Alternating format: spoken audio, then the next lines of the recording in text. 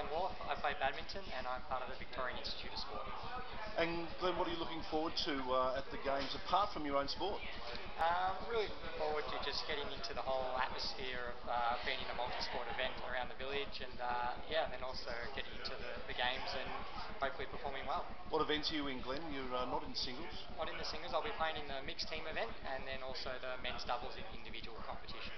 So when it comes to badminton, how strong are Australia in the competition? Australia is quite strong in the badminton, but we're a little bit below the Malaysian and Indian badminton teams at the moment. So that's what our goal here is, to push up and get up to their level and challenge them for medals. What are you looking forward to around Glasgow? Is there anything special you want to see?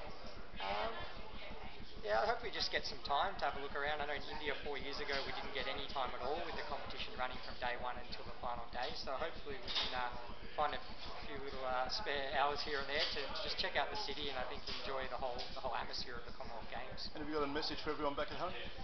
Just say hi to everyone back home. Thanks for the support and hopefully I do you proud.